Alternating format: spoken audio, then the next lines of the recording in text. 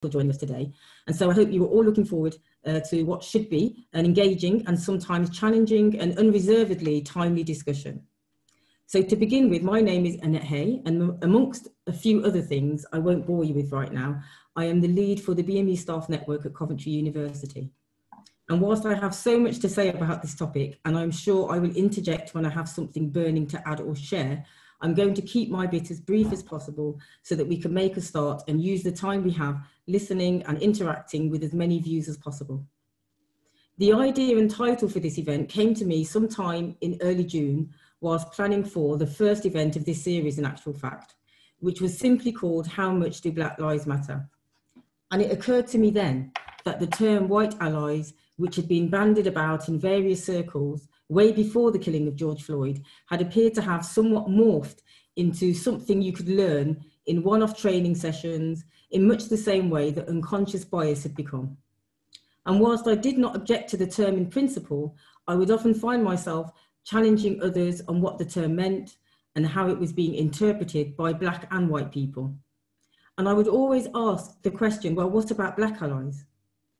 And then there would be those unsettling occasions whereby I might find myself reading a particular article or watching a webinar or in a conversation with a white person who would almost imply that by just being an ally gave them a get out of jail card from being racist or doing anything racist, or that it automatically made them become anti-racist overnight.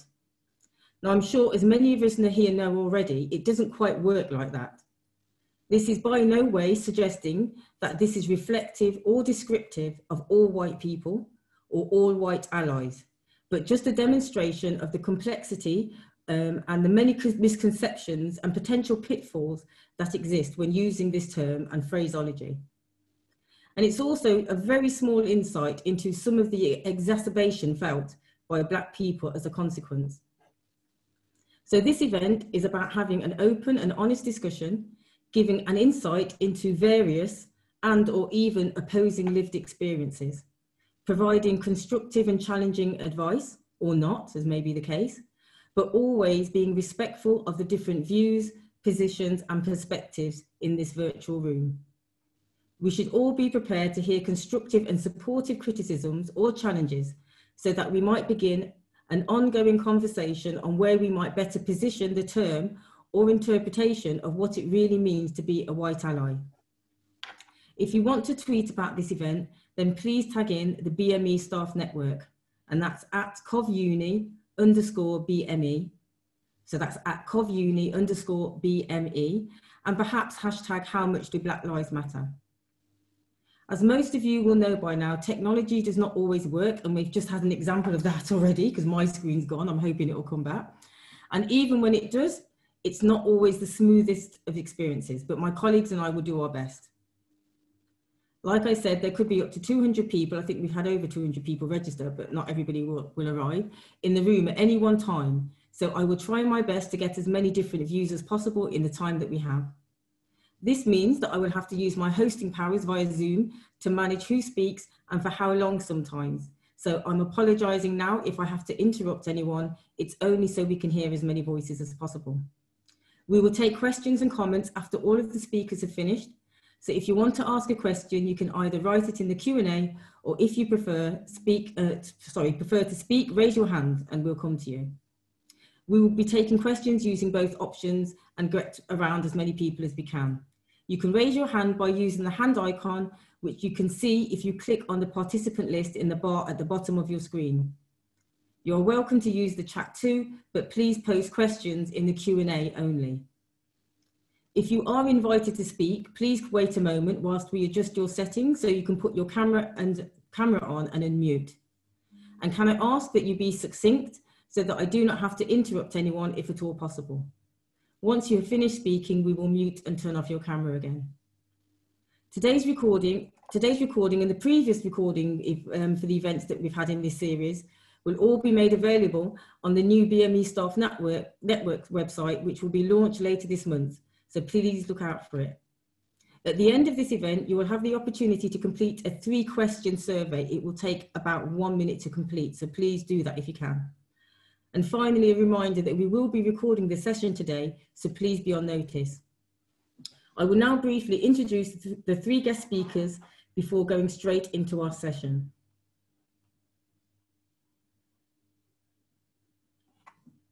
So our first speaker is Dr. Marie Charles. Dr. Marie Charles initially taught as a primary class teacher before moving into pedagogical research and teacher education. With a career spanning over 30 years, she has taught across the range from young children to adults in higher education institutions in the UK, USA, and in many other parts of the world. Dr. Charles has published extensively in international peer-reviewed journals and is the co-author of a trilogy of research-based books on formative teaching based on multimodalities and multiliteracies. Sorry, it's a hard word to say. Dr. Charles is also the director of Many Faces in Teaching organisation, which gathers and publishes research-based programs to empower the learner and facilitator. Dr. Charles has a doctorate in cultural studies and humanities with a special focus on curriculum writing and reconceptualized a curriculum program called Reframed Units of Change in 2019 and was published in the Journal of Black Studies. Dr. Charles has developed a teaching program around the genesis of geometry, which is linked to our African origins and the subsequent migrations out of Africa. After Marie, our next speaker will be Malcolm Cumberbatch. Malcolm is a public intellectual. After a positive early education in Barbados, he studied politics, economics, and sociology at Westminster and London Birkbeck universities. He studied mediation at Regent's University, London. He was taught theoretical social sciences at Westminster and Sheffield universities, theoretical applied social sciences at Sheffield Hallam, and was a researcher in business school at Loughborough University. Malcolm was also a civil servant and a manager of economic development at Haringey Council. He is a qualified mediator in conflict resolution, activist, writer, mentor, and publisher. His Swimming Against the Tide, Eric and Jessica Huntley, 2019, is about the heroic fight against racism. Malcolm is a visiting lecturer at Hallam University and a race equality commissioner in Sheffield. Malcolm was the first person to design and teach Africa before colonialism in a British university. He is committed to applying theory to social and economic problems. And last but certainly not least will be our very own and very esteemed Professor Gus John. Professor Gus John is a scholar activist who has done notable work in the fields of education policy, the role of schooling and education in promoting social justice, school improvement, management and international development. Since the 1960s, he has been active in issues of education and schooling in Britain's inner cities. He was Assistant Education Officer and Head of Community Education in the Inner London Education Authority, and in 1989 became the first African Director of Education and Leisure Services in Britain.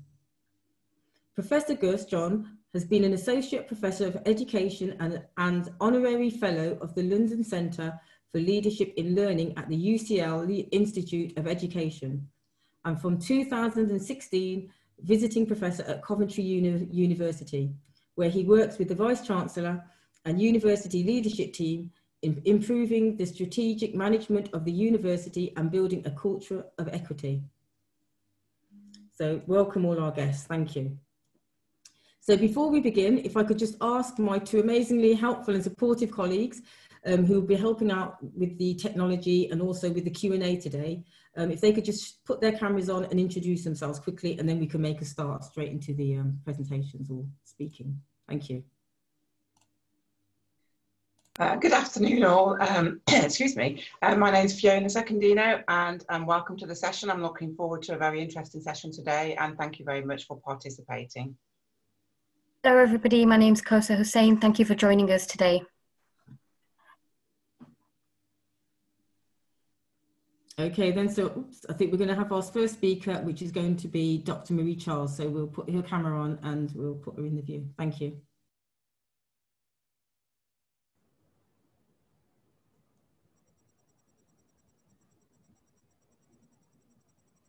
Hello, can you hear me? Yes, we can hear you. You can start speaking. Thank you. Thank you. First of all, I'd like to say thank you for the kind invitation today, and that I am joined by some wonderful, wonderful colleagues, Professor Gus John and Malcolm Cumberbatch. Thank you.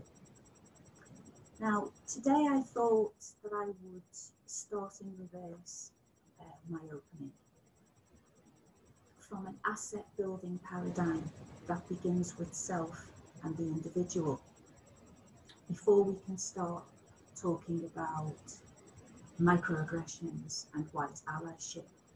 For me, the framework has to begin with self. And there were three questions that the esteemed Dr. Asa Hilliard asked us, that every human being should be able to answer three fundamental questions. And they are, who am I? Where in the world am I? And how in the world did I get here? Now, I don't mean from a first, second, or third generational response. I'm talking about a deep archaeological, linguistic, anthropological, genomic baseline. So it's critical that we begin to answer these three questions from an African-centered worldview. Why? Because we are then asserting not only our human agency, but equally our psychological, cultural, and historical realities. When we have a healthy, empowering, and accurate knowledge of self, we're able to construct a conceptual framework, a language and context to combat, understand, and define what is happening to us from the daily microaggressions that we experienced not only as children in the education system, but as adults in the workplace and school, colleges, and so on. But what are microaggressions? Dr. Derald Wing Su talks about microaggressions as everyday verbal, non-verbal, and environmental slights or snubs or insults, whether intentional or unintentional, that communicate hostile, derogatory, or negative messages to target persons based solely upon their marginalised group membership. Sorry, Dr. Marie, sorry to just interrupt. Can you just try and speak a lot louder? I know we've had problems. I've tried to explain to people, but can you just try and speak a bit louder? Because people... Okay. Is that any better? Yes, if you can speak up the whole time. I'm sorry, I know it's not natural, but if you don't mind. Thank you. Okay. So if we look with more specificity to the work of Dr. Chester Pierce, he talks about racial microaggressions. Is that any clearer? Is that it? Yeah, the more, as loud as you can, just as loud as you can, because it's very funny. Sorry. It's okay. So Dr. Pierce makes a real distinction when he talks about racial microaggressions, and he says that it's not that we look for the gross and the obvious. We must look for the subtle, the cumulative, and the mini assault that is the substance of today's racism. He says these assaults are characterized by white put-downs, and they can be automatic, pre-conscious or unconscious in fashion, and the negative effects on the stability of the mind and the body are real. So, from Dr. Chester Pierce and his specificity in terms of the mind and the effects of those microaggressions, it's real. And the body encodes racism as a violent act.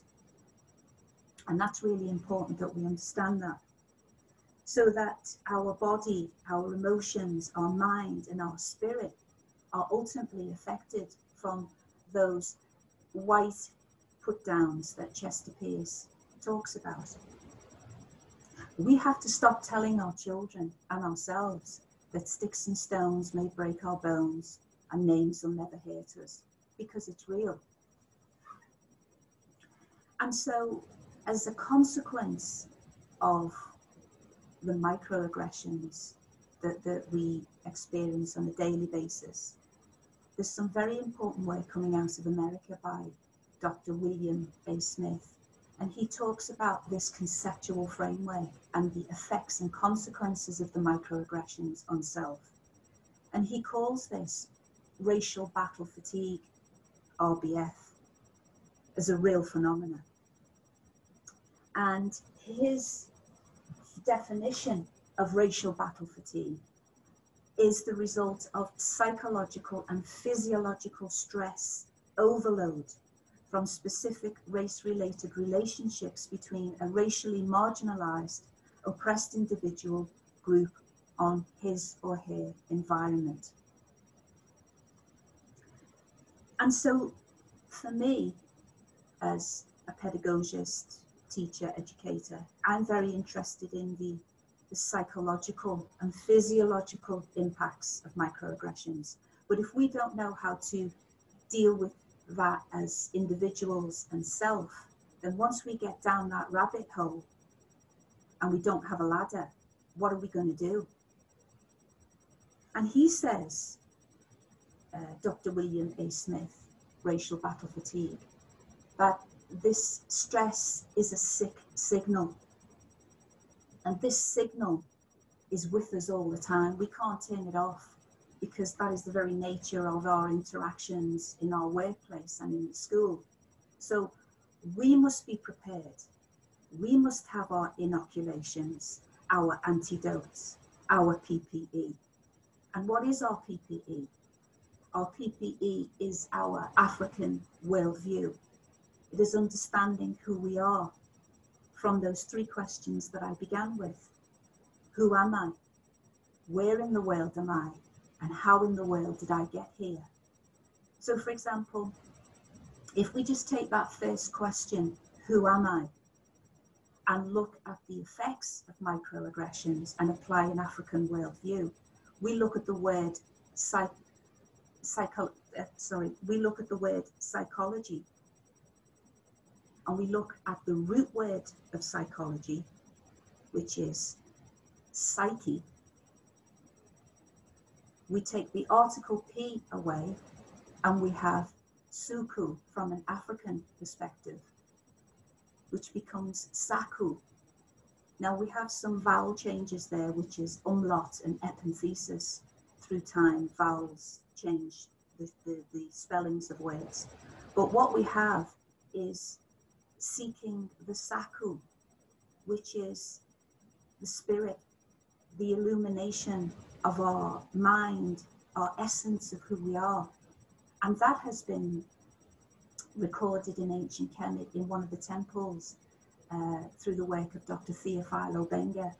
And he has a scene in his book of lector priests who are chanting the many saku, seeking the saku, which is the illumination of the soul and the spirit. So even from an African perspective, we have to understand the psychological impact of microaggressions on our African selves and reclaim that very term which Western medicine has reclaimed for itself, but from a wrong paradigm. So those three questions I would begin with, in the sense that it grounds our very identities. Who am I? How in the world did I get here? And where in the world am I? Thank you.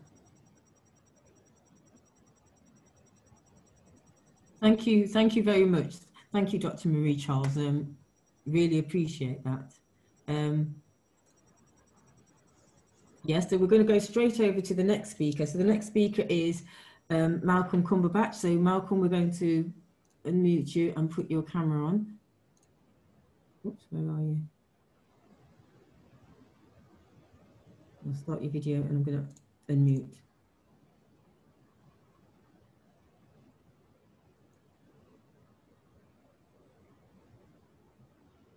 You can speak now, Malcolm. We're ready for you.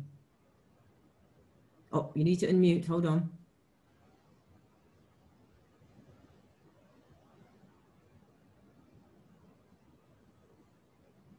Can you unmute yourself, Malcolm? Yeah. That's it. Thank you. And can you speak up as well, please, so people can hear? Thank you. Tell me if you can't hear me at any time. A bit louder. I don't know what's going on. So can you just speak a bit louder? Thank you. Yeah, I've got a loud voice, and I'm up to 100% on my system anyway. So I'm honored to be here and very glad that you've invited me. I totally agree with Marie, because I'm an African-centered philosopher as well, and I take the work of Malefia Santi quite seriously. And whether if we are at the North Pole, we have to say, who am I? I'm African. Wherever we are, you can't forget that. That takes you through. So what I wanted to say today is three key things. Talk about privilege. Talk about, as we say, white privilege. I mean, because we don't have any privilege. The types of folk that you meet in the line of oppression. Therefore, according to Anne Bishop. Anne Bishop is a Canadian lady who has done some amazing work, and her book, Becoming an Ally, is something that I think you should all get hold of, because whether you're African or European, you should read Anne Bishop's book. And she and I have colluded on a number of projects before. So what is an ally is the next thing I want to talk about, and some examples of what allies do. But I want to start with a small bit of history, just very quickly. The period around 1600 was when a lot of things happened, good and bad, and mostly bad. It's when the Mayflower left this country to go to the United States. Also, Elizabeth I signed the proclamation of getting rid of black people from Britain, as she called them, the blackamoors. So Thomas Hobbes wrote Leviathan, and if you are a politics, social science scholar, you will know what Leviathan was all about, because the state of play in this country was desperate. There was bloodletting everywhere, and it wasn't the sort of place people wanted to live. That's why the Pilgrim Fathers, the Puritans, escaped to America, and look what happened there. So English history, if you read G.M. Trevelyan, if you read Gordon Child, if you read E.P. Thompson, you will see that things weren't beautiful here. And if you go way back into feudalism, you will know that the lot of the worker, the serf, and the peasant was completely destructive. Talk about laws, slave laws, and so on. What the serfs had was gleba ab scripti, yoked to the soil. So only the aristocracy was known to enjoy life. So white privilege, if you like, is something that was gained through the enslavement of African people, colonialism, the genocide of African people and peoples in the Americas, Incas, Apaches, you name it, Mi'kmaq people. And all those people now are gone, and only a few live on reservations. So white privilege comes from that. And for the last 400 years, we've been under the hammer speaking as African people. And so between one George Floyd and another George Floyd, what happens? You shouldn't think that a sunny day out in the park demonstrating or down the streets is what allies do, or Black Lives Matter people do, because a hell of a lot of stuff is going on. And as Marie has pointed out, you could get 20 microaggressions per day. So when you see someone sort of bursting with anger and they explode, that's just the last straw. They've had about 25 microaggressions already for the day or in a couple of days. And they think, I've had enough. And it happens in the best of places. I've been to Trinity College, Cambridge, to a session with the students down there. And I saw two lecturers, two African lecturers, and about 20 students huddled together as people in a refuge, talking about the things they have to kind of abide with every day at Cambridge. And you think Cambridge is the beacon of knowledge and of decency and so on. Not so at all.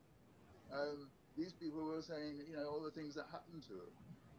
And what microaggressions can be verbal or non-verbal. This young student said that there was a quiz one evening, and she answered 2 questions correctly. And people fell on the floor. They looked at her with such looks. How can she know that? And we didn't. And so that kind of thing, and she was left feeling sort of like, you know, I can't even answer 2 questions at a quiz. People are after me all the time. And that sort of thing, you know, white people don't have to bear. If I was looking for a job now and I was going to saw a job in a paper or something in Exeter or some other white enclave, I'd have to think, first of all, I would probably think that's not for me, even though I measured up to all of the job description and the person's spec, etc. I would have to think, oh, I can't go there. You know, I'd be isolated. I wouldn't be comfortable. They'll all be after me. And that is not something that happens to, you know, people say, you know, white folks say, oh, Exeter's lovely. I'm going for this job, you know.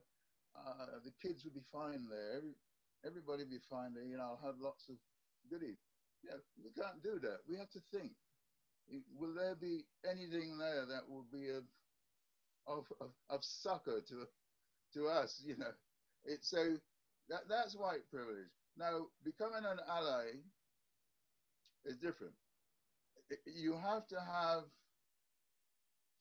unlearn oppression, and you have to see yourself as an oppressor before you can do that. Allies are on the way, they're on the journey, they're taking action, and they are looking at self and thinking, what is it that I do that they can't do? And we have to talk to them, you know, the ones that are seen as them. There's a them and us situation. We have to talk to the Black lives and find out what it is that happens to them and how can I help. They have to be anti-racist. They can't be saying we're an ally and we don't challenge our other colleagues and so on.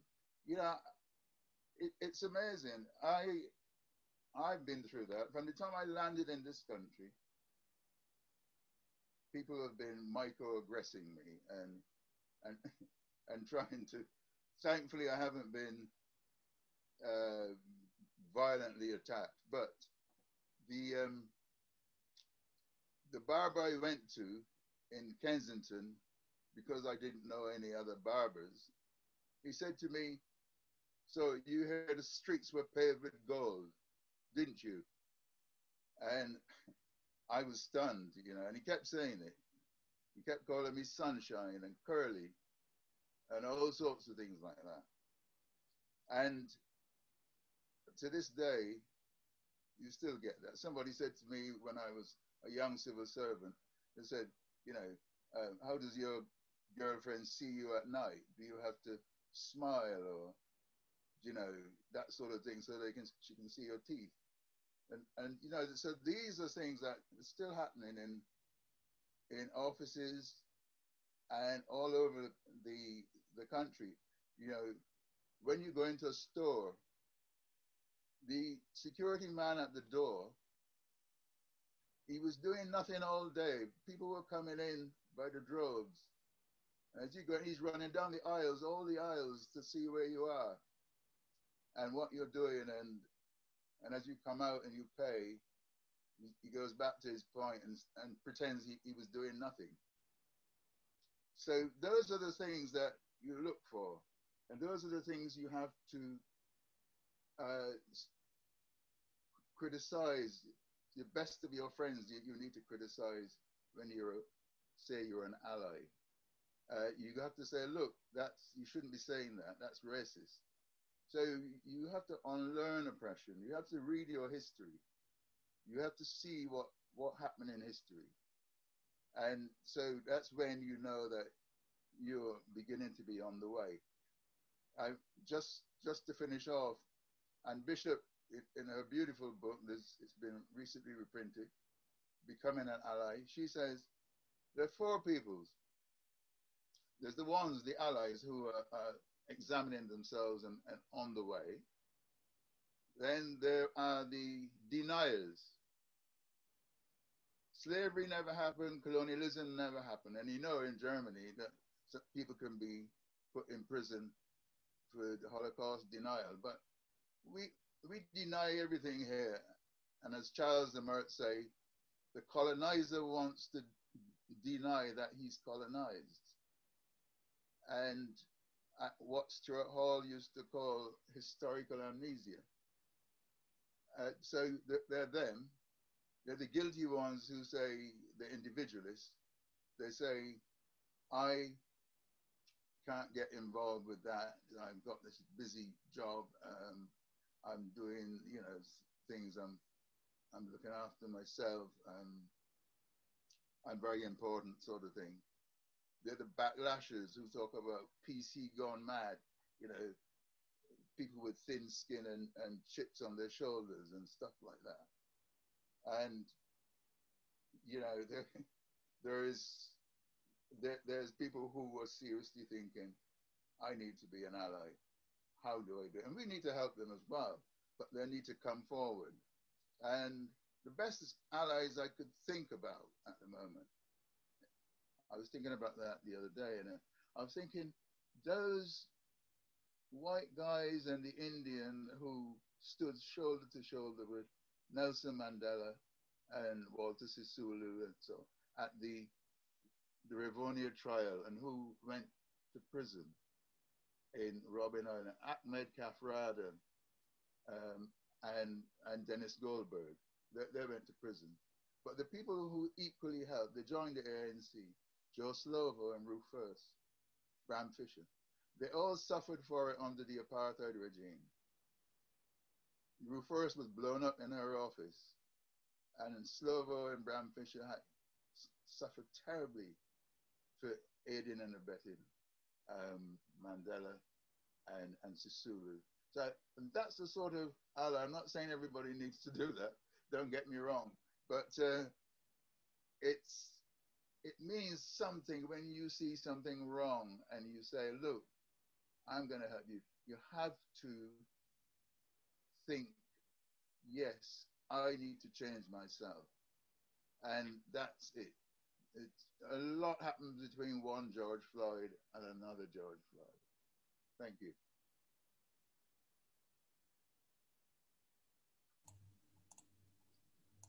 Okay, thank you very much. Thanks very much for that, Malcolm.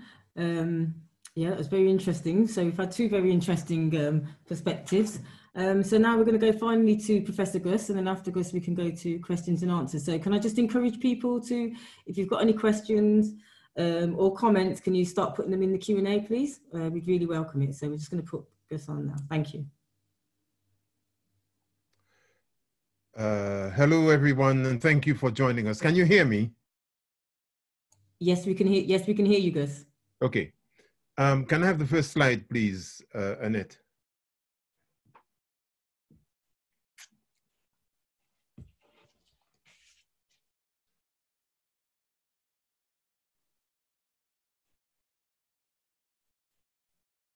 Okay. So, friends, I want to do this in 3 parts and leave some time for us to have some discussion. I want to talk briefly about what I see as a problem with allyship. Then I want to talk about ways in which microaggressions happen in our space day by day, and ending up saying what I think we need to do to do about all this. So what problem do I have with allyship? A story. I was holed up in Nigeria between March and the middle of July because of COVID and other issues. In July, I received a request to sign a letter, which eventually ended up being signed by just under 400 academics and university staff. The letter was to Gavin Williamson, the MP, whom we've heard a lot from in the last period, asking him to ring-fence some funds for the Equality and Human Rights Commission to monitor what universities were doing in relation to a number of actions that this group wanted them to implement. The letter embraced the notion of allies and allyship, referring to signatories who do not identify as what they call BAME, as our allies, a term whose meaning is taken for granted and is assumed to be totally unproblematic. But casting non-BAME folk in the role of allies rather suggests that they are joining us in our mission to tackle racial injustice in higher education, and as such, working to our agenda and under our leadership. The burden of expunging racism from the society and its institutions, including higher education, is not what you might call the Black man's burden. We endure racism in its structural, cultural, institutional, and personal manifestations in a society that validates white folk automatically and puts us through various filters before we could be considered capable, competent, and able to fit in. We as Black people neither create nor perpetuate racism. White people inhabit and sustain racist cultures and environments which we experience as hostile, inhospitable, and injurious to our wellness and well-being. White allies in an all-white senior leadership team providing services to a significant global majority clientele, for example, would be quite happy adding more like themselves to that team, while arguing that there are not enough BAME people in the pipeline to qualify for such senior posts. They take no responsibility for the fact that even within their own institutions, BAME people could be found in numbers at the mouth of the pipeline or clogging up the middle with a little prospect of scaling the barriers of exclusion that prevent them getting near the top. When our allies accept and are happy to live with that situation as the status quo, or when they themselves constitute that status quo, they do not become comrades in arms simply by choosing to join our struggle for racial justice. They become our allies when they put their own career progression at risk and independently of us, challenge those structures because they have no desire to be part of an institution that denies leadership and management opportunity to so-called BAME people and does not actively promote racial justice and a culture of equity. They thus become agents of change, active agents of change, acting with what I call moral purpose and with active self-interest within their institutions to right racial wrongs rather than acting as allies in our struggle for racial justice. In other words, it need not have anything to do with us. But for me, the most disturbing part of that letter is this statement, quote, "We believe the groundswell of protests in the US and the UK represent a crucial moment for us," that's post-George Floyd, "as people directly affected by these issues. A crucial moment to call on the sector for help in eliminating racism," end of quote. So here is a body of BAME staff and their allies in higher education calling on the sector to help them get its knee off their neck. This language of allies and help projects global majority people in the sector as victims pleading for mercy and for support, as distinct from protagonists demanding equal rights and justice. The sector has a legal obligation to eliminate racism.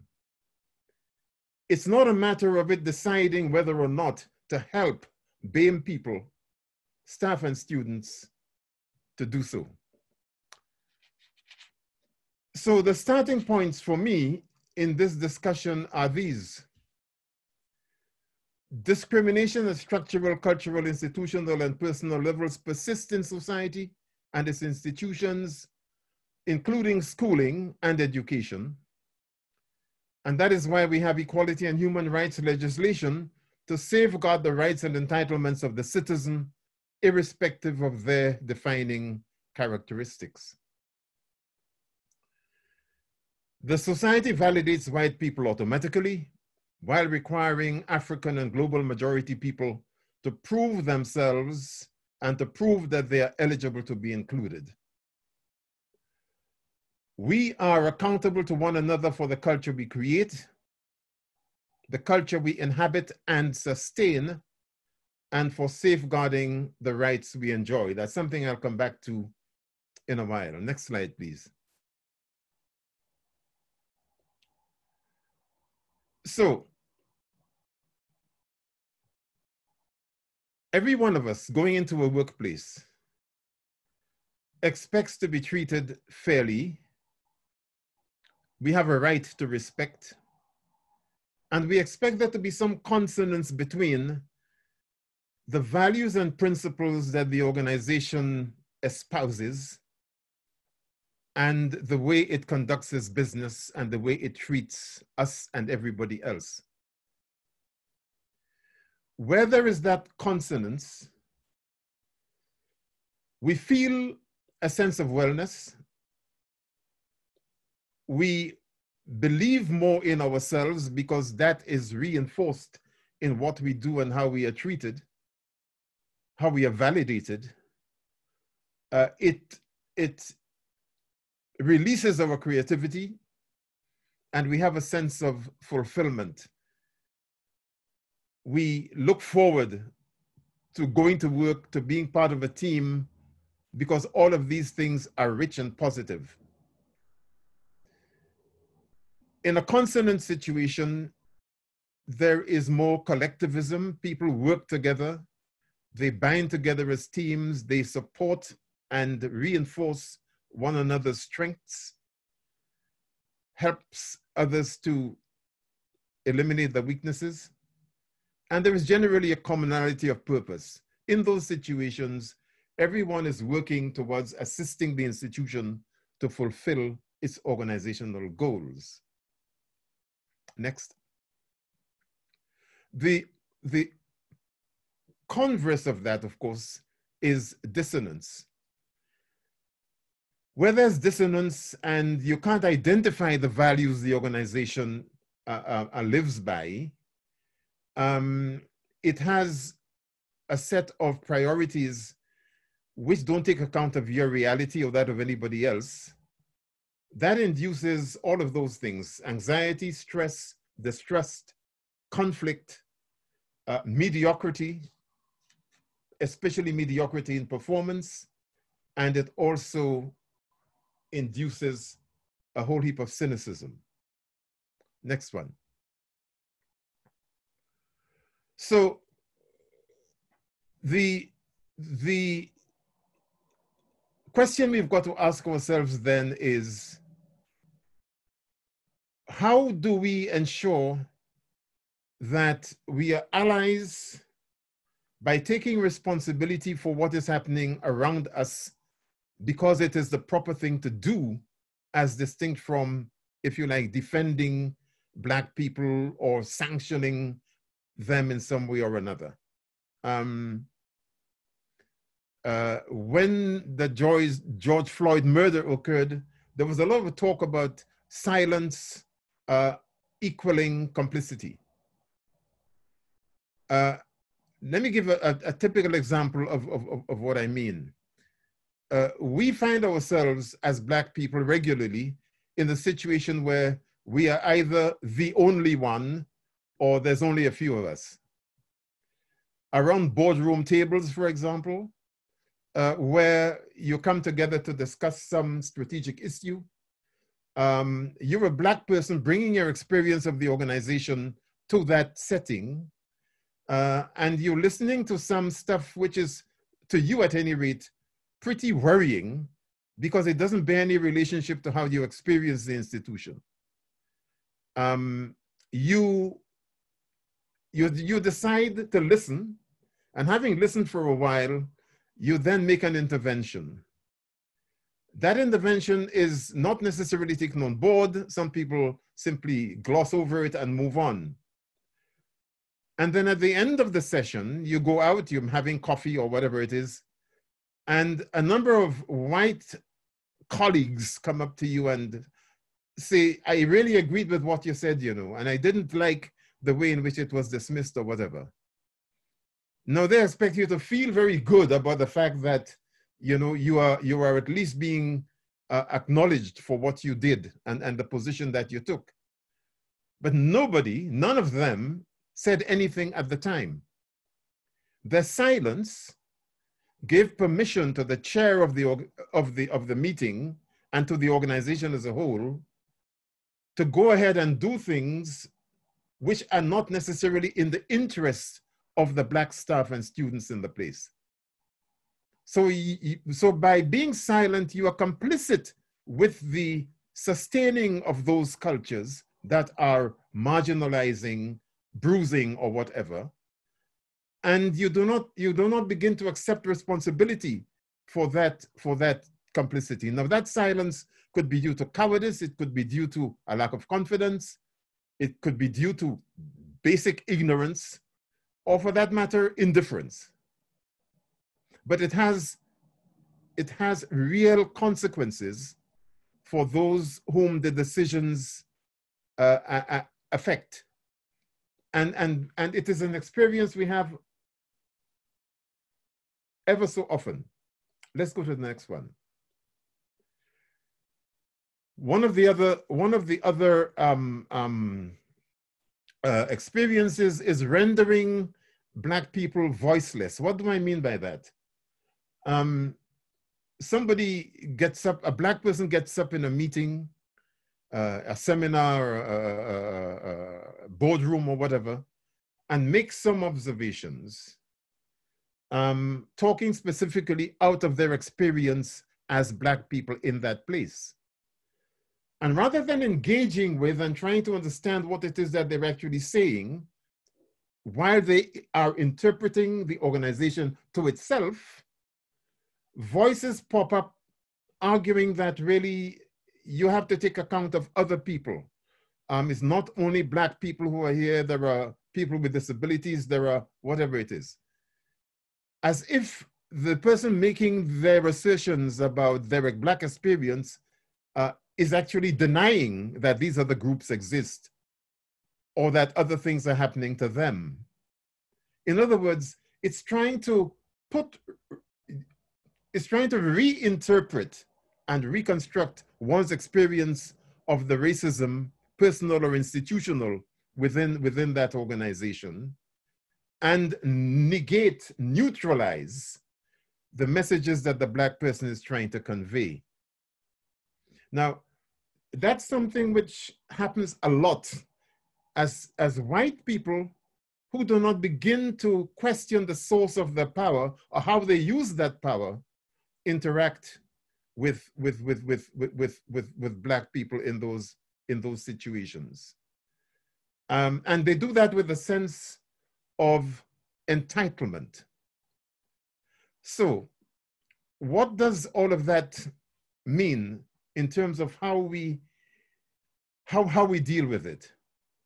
It seems to me that the first thing we need to do is to take personal responsibility, as indeed both Marie and Malcolm were saying, personal responsibility to dismantle and unlearn. We need to develop, all of us, because in the same way that we have microaggressions in relation to race, we also have microaggressions in relation to issues of disability and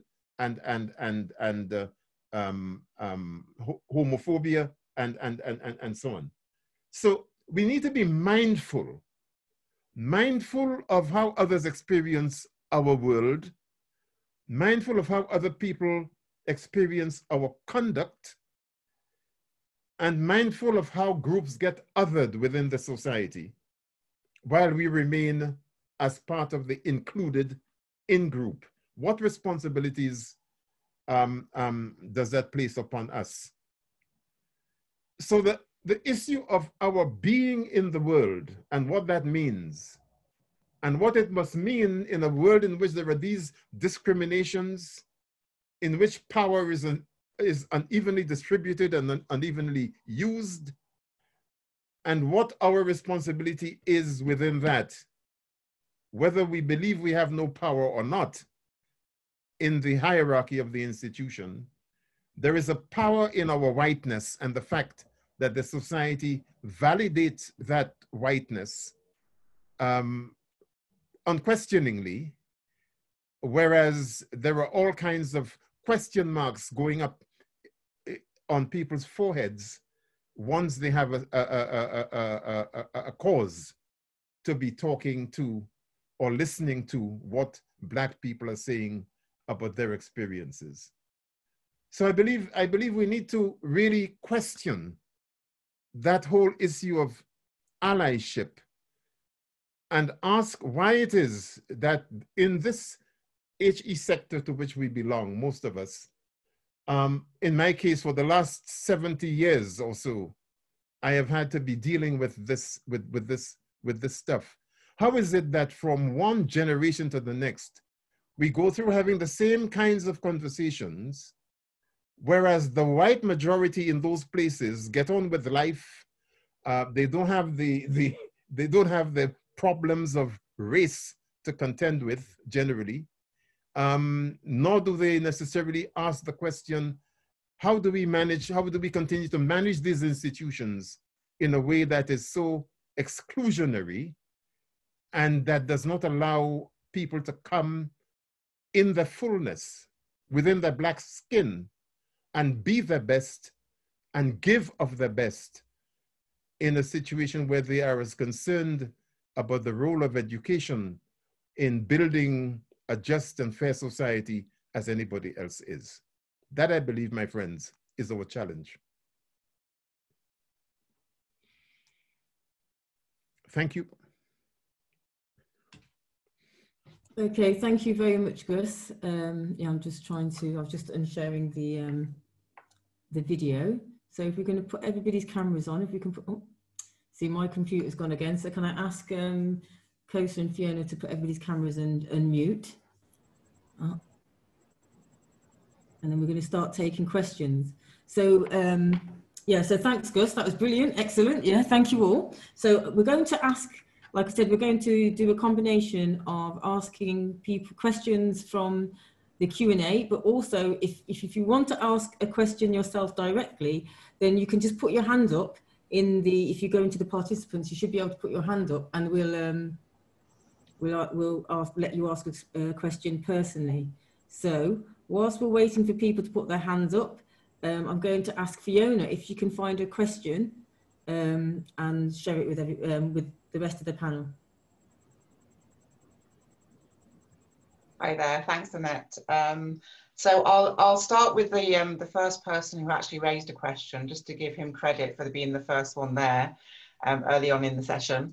So this is from Adil Nasser, and he's asked the question around how effective the Race Equality Charter Mark has been in tackling the racism at our institutions, and should we continue to promote it as an indication of how our institutions are tackling racism, as the mark has become a bit of a creative writing exercise and manipulation of the data without tackling the actual real issues. Okay, thanks for that. So I'm going to ask all of the panels to give a brief answer, if you don't mind. So Dr. Marie Charles, do you want to go first? And if you can speak up, remember people can't hear you. So if you speak up, you're unmuted. Well, can you hear me now? Yes, yes, thank you. Yes, I do think that's a wonderful statement made by your colleague, that it's an exercise in creative writing, because I don't see any evidence that it has made any impact at all on the policies and practices of individuals in those spaces. And if I can just give you, can you hear me? Yes, we can hear you. Yes. So yeah, if I can give you an example, quite recently, I was in conversation with a senior professor who was responsible for race and equality and changing the experiences of Black pupils, Black students in the academy.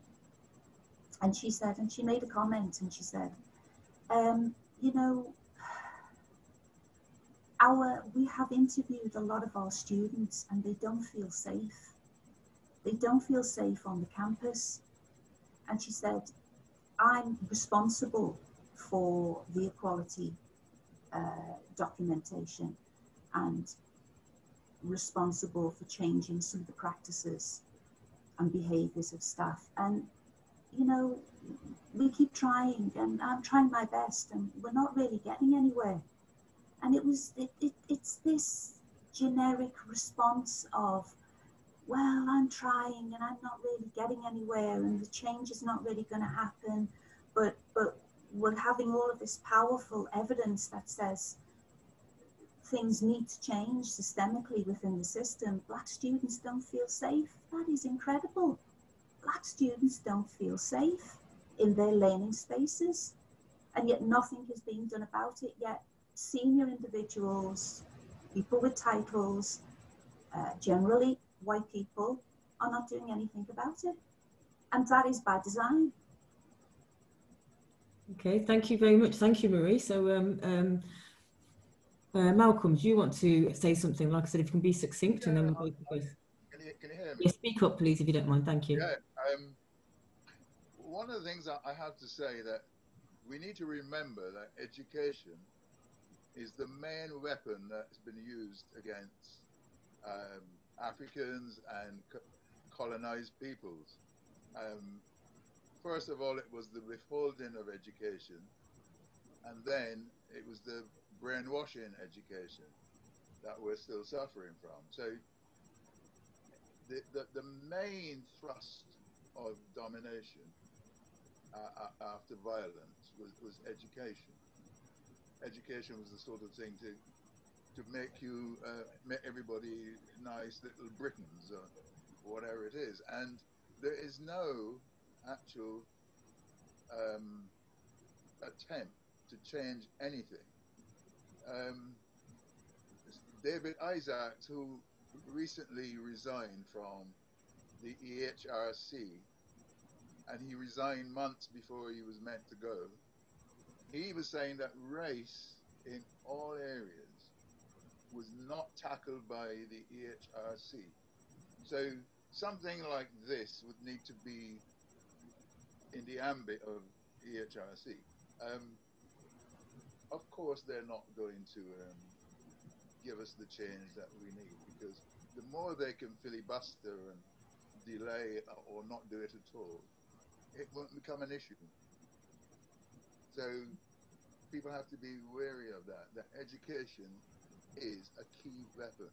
And we have to do, whether you're Black Lives Matter or other organizations, have to do all they can to ensure that education kind of gets its act together.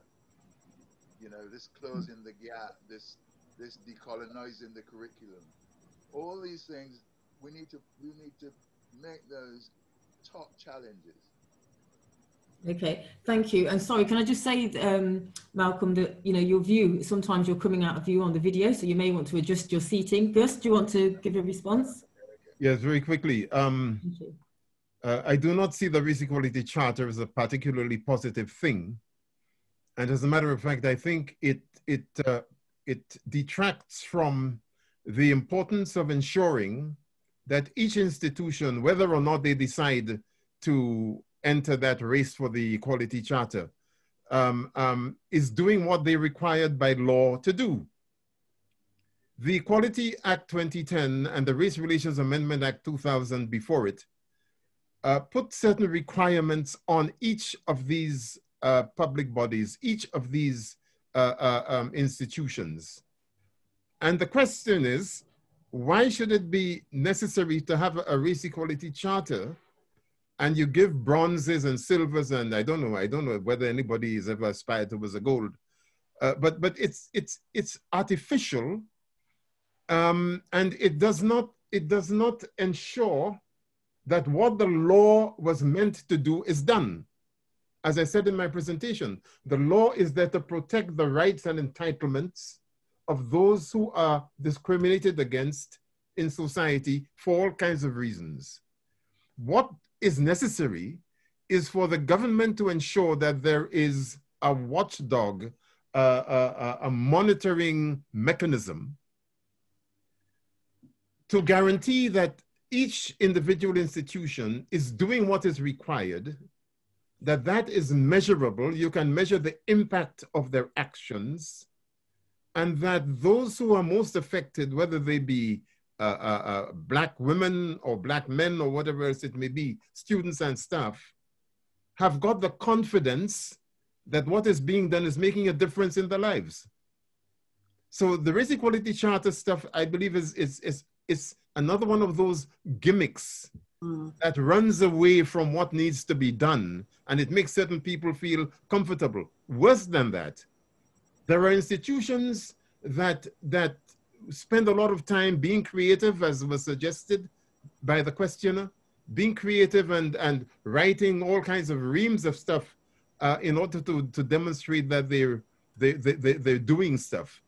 If you go to some of those same institutions, student surveys amongst Black students and those Black staff who feel confident enough to say what's actually happening to them would tell you a totally different story than what is presented in this Race Equality Charter.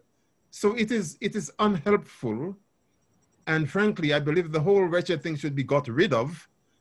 And we should all insist upon government taking solid measures to ensure that universities are doing what they should be doing. The one thing I know is this: universities may not know, or for that matter care, very much about race, The one thing they care about is money. The one thing they care about. So if the government were to match, link their performance on dealing with the question of race to the amount of money that they get, then one would probably see an acceleration of the pace at which change comes about. Okay, thank you. So I'm going to take two questions. Now the first one's going to be from, excuse me if I pronounce this wrong, it's going to be Mafalda Stasi. So just wait a moment, I'm going to allow you to talk, and just wait a moment.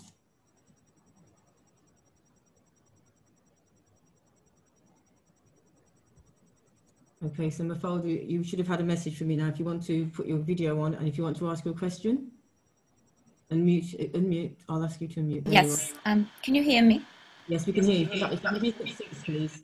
Okay. Hi. Yes. I believe that the university is in a state of dissonance, as the panelists said, and I want to give an example of a situation I'm in often.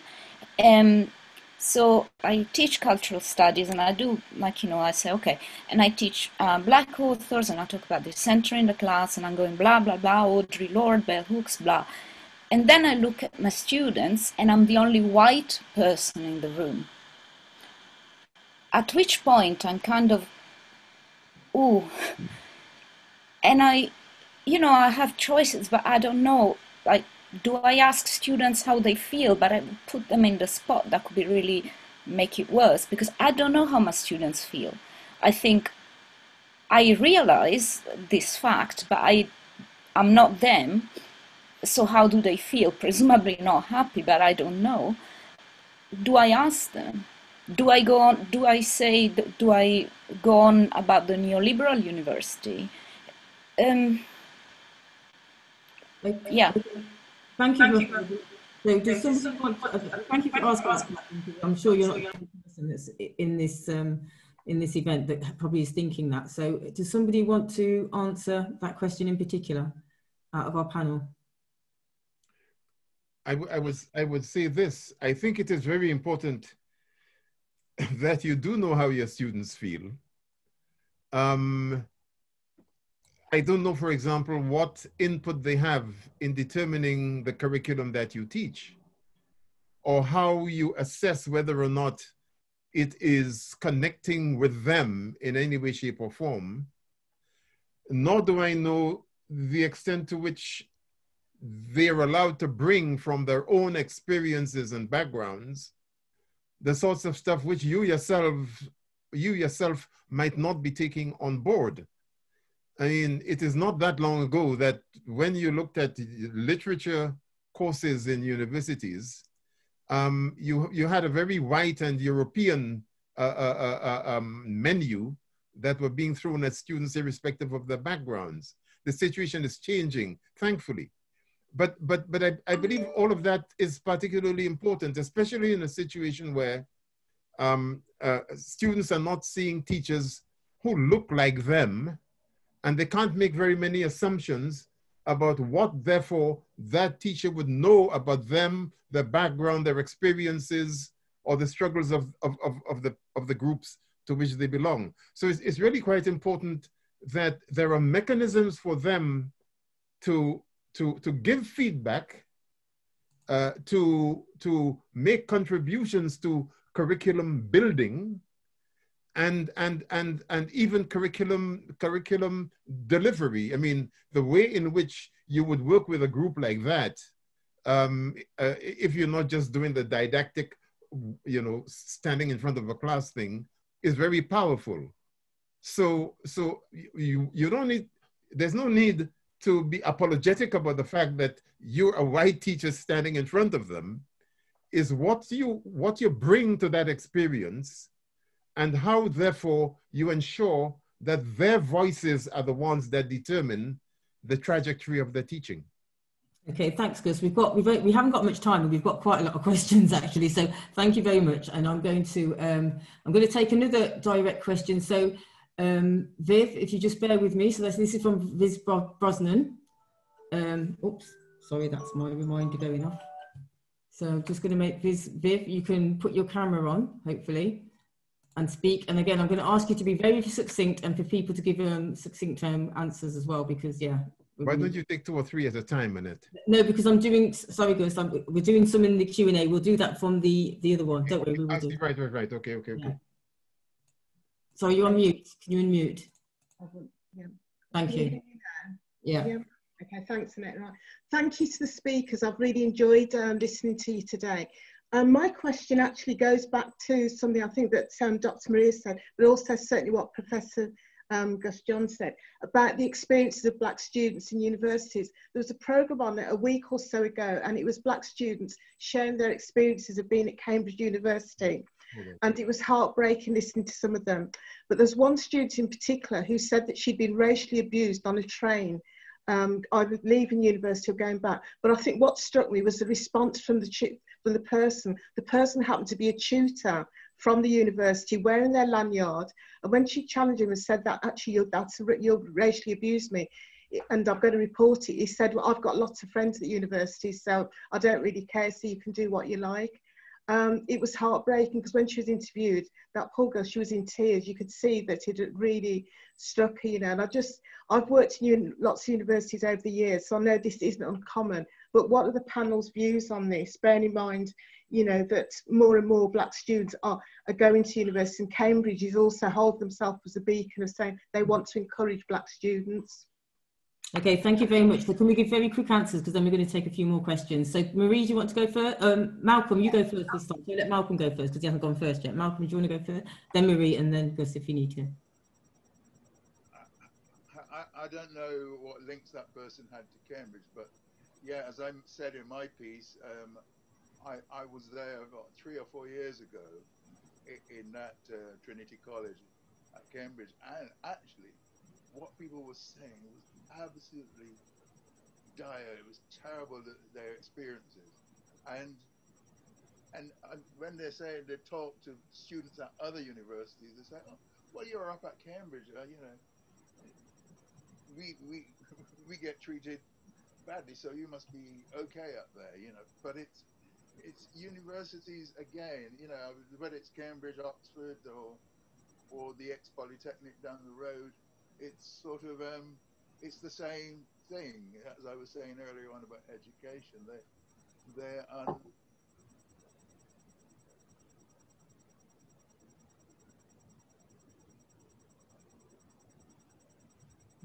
I don't know what's gone on there, Malcolm. You've gone quiet, so hold on a minute. We can't hear you, even though you're not muted. So we'll come back to you in a minute, Malcolm. Let Marie, do you want to say something before we go take another question? Because I think we're going to take some of the questions. Yes, it relates to the very opening of what I presented.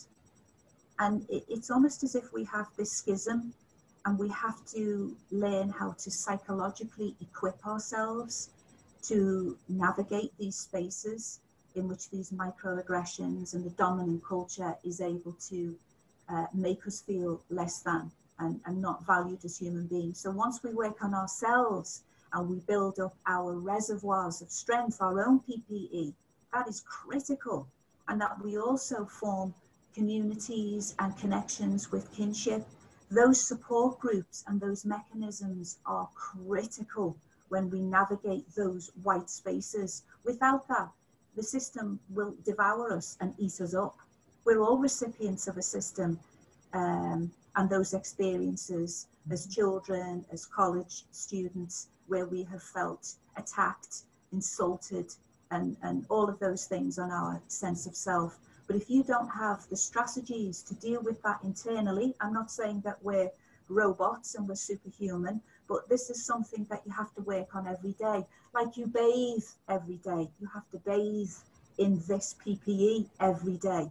And that means going to our learned colleagues like Professor Gus John and Malcolm Cumberbatch and Annette, that we know where to go for that help and that support and that confidence. But self is everything. Okay, thank you, said very passionately. So we'll come back to you, hopefully, Malcolm, in a moment. So Kosa, would you like to give us 2 questions at the same time, because we're running out, and then we'll go back to the... Yes. Okay, thank you. So the first question is, Is racism only a white thing? And another question we have is somebody is asking if the panelists could say something about, Professor Gus John, this is directed at you. You came up with the term global majority, a more powerful term than the derogatory term BAME. Could you please say something about the term and why? Okay, so let's do the first one first. So what was that? Is racism only a white thing? Is racism? Okay, thank you. Can we have quick answers? So let's use the time as profitably as we can. It's clearly an important question, but in the context of this particular conversation, I'm not quite sure why we want to be spending a lot of time on that. My reason for saying that is that clearly what we are experiencing as Black people in education, schooling, college, university, is such, and it is so embedded, it is such a manifestation of the endemic racism within the society that frankly, right now, that's what I'm interested in. I'm not interested in whether there are other forms of racisms elsewhere. What I'm dealing with is the fact that for 400 years, Black people are constantly the ones who are marginalized, excluded, exploited, subject of genocide and the rest of it. And we are engaging in this situation right now with how we and the white people around us can come to some understanding of our respective roles and responsibilities. Okay, thank you. So I think we'll just leave it at that for that question. So what was the other one for Gus about the global majority, and then we'll do one final. Okay. Gus, you came up with the term global majority. Can you please say something about the term and why? Yes, I find BAME, Black, Asian, and Minority Ethnic, a pretty odious term, which I don't use. Global majority, and one of the reasons why it is so odious is that it minoritizes people, and suggests that we have been so othered that we can only conceive ourselves as othered on the basis of the divisions that white society around the world creates. Now, it's about reclaiming self, reclaiming the centrality of Africa as the source of all life. That's where we all started. It doesn't matter how gray, green, or pink we may have become over the centuries, but that's where we started. And it is also saying that if you have a majority consciousness, if you have a sense of the part you have played in the world because of your philosophies, your histories, your scientific inventions, and everything else, which as knowledge has evolved, as epistemologies have developed, they have sidelined, which is why we complain about ethnocentrism, Eurocentrism in curriculum. Then it is important that we remind the world, and particularly backward places like Britain, that we are in the majority. The size of the Indian subcontinent, the size of Southeast Asia, the size of Africa and its populations is such that it is totally ridiculous to think in terms of people as minority ethnic anything, especially as white people themselves don't see themselves as a majority ethnic group. They just are. They don't have to be ethnic anything because being white is the norm. And that's what we have to cut across. Language is powerful. And the fact that my grandchildren,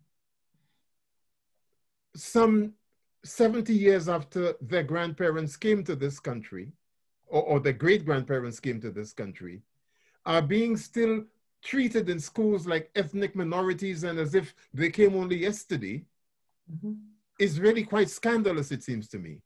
It is. So abandon this notion of BAME and begin to engage with Black British people from Africa, Black British people from the Indian subcontinent, Black British people from the Philippines or whatever else it may be, and let people have that power within their own sense of identity and the contributions that they have made through the ancestry to the world. Okay, sorry, thank you, Gus. I'm sorry because we are coming to the end. So thank you all for your, Dr. Marie and Malcolm. Is there one thing that you'd like to say? Can you just make it very brief? Well, thank you. Can you hear me? Yes, we can hear you, Yes, Dr. Marie. Thank you. I'd just like to pick up just on that last point that Gus just made and throw a cat among the pigeons. That some of the work that I'm doing now is showing that the First Nation people that were here in Britain were Black, and the original name, this is exclusive, the original name of Britain was Ba-ra-ta-ong, which was named by the Phoenicians. Now, I'm just going to leave it there, and I'm working on that chapter. Okay, well, maybe you'll come back and you can share that with the rest of us another time. Malcolm, can we hear you now? Do you want to try and speak? I still can't hear you, so I don't know what's happened, Malcolm. It's unfortunate because you're not muted. So something's happened with your computer or with the internet. So I'm going to have to apologize and say thanks on your behalf, Malcolm. I'm really sorry. Yeah. I have no idea. Oh, we can hear you now. We can hear you. Oh, you just muted yourself. Go. Try again quickly. That's it. Try. Right. That's it. Quick. Yes. You can hear me? Yes, very briefly. No, I'm concentrating on identity and in the struggle, because without identity and where you're from and where you're going, it's pointless. You can't prosecute the struggle. You can't do anything. And I want to say to Black Lives Matter people, there's a lot to do in between one outrage and another. And I hope that they get something from today. And I know it's a big subject, but we need to keep on this. As Gus was saying, it's over 400 years and it's not got any better. Okay, well, I'd like to thank you all. We could have talked about this, to be honest, for quite much longer. So, but it's good that we've filled up the whole 90 minutes. Thank you all. This is recorded and we will be sharing this on the new BME, Coventry University BME Staff Network website shortly. But thank you all. Thank you, Gus, Dr. Marie. Thank you, Malcolm. Kosa and Fiona, you've been a star. And thank you to all the audience for your patience. The questions that are still remaining, we're going to copy and paste them, and then we'll share them with the panelists and perhaps share them, be able to share them with you later. But there is a survey. You are given the option to complete a survey when you leave this. So it'd be really helpful for us if you could fill that survey in. Okay then. Well, thank you, everybody. We're going to leave now. Thank you. Thank you, everyone. Thank you.